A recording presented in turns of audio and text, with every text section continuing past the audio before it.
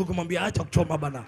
Wewe unajaribu kumchange, mwachie Mungu. Tell your neighbor the garden to tend and keep it. Look at 16. I'm finishing. Give me 2 minutes of a preacher. And the Lord God commanded the man, saying, of every tree of the garden you may freely eat. So this was the diet. And then the tree, go to 18. This is where I want to stop. Everybody go, look, read.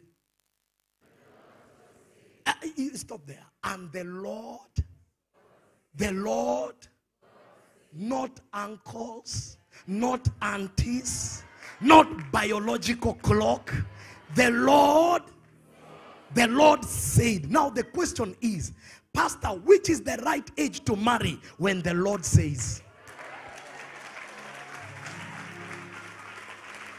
And don't be too occupied that you cannot hear his voice. He said, it is not good that man should be alone. Did he say lonely? Did he say lonely? This has nothing to do with emotions. Is alone. What is alone? It's a mathematical language. Numerical. Man is one. Alone. And it was God who realized in this assignment, it is not good. That name good in Genesis is always interpreted functional.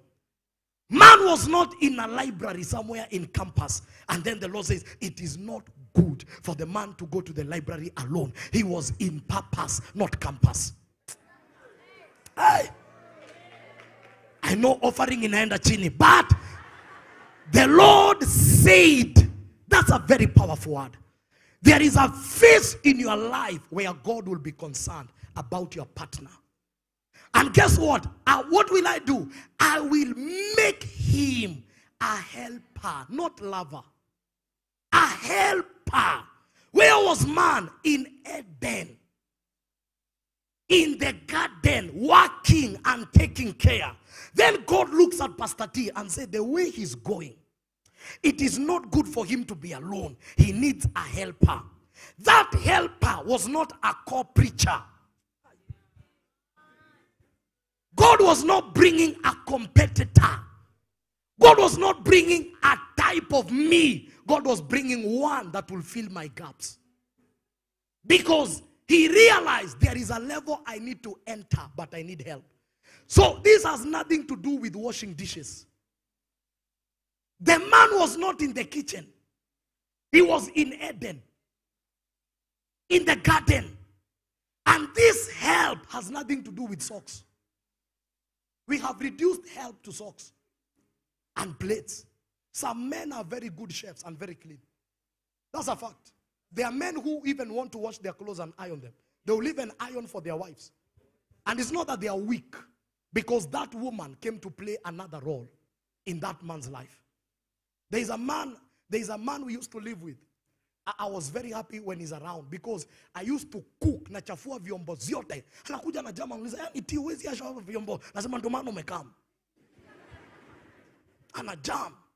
So kazi yangu ilikuwa kuchafua, ya naosha. Mpaka namuuliza, wewe ukimari utasaidia wapi? He used to be so organized. But I won't lie to you. When it came to spending, he was the worst. Now today, the wife anamuitanga CFO. She's the one in charge of money. So hata akitaka kutoa church, because he's one of the guys who was supported us in church, ambianga, wacha nionge na CFO. Ndio tujue tuta give how much. In matters order, he was okay. Matters finances, he needed help. Today that guy is very successful, because everybody do like this. Are you seeing gaps in your fingers? Every gap, those are your weaknesses. Are you getting it? Now, God will not bring this. This is competition. Many people are looking for this. You are good in saving, is good in saving. Now that's competition. You are very clean, he's very clean. That's competition. What God brings is this. What does that mean? You are covering his gaps. He's covering your gaps. So you have your weaknesses, he has his weaknesses. You have your strength, he has his strength. So God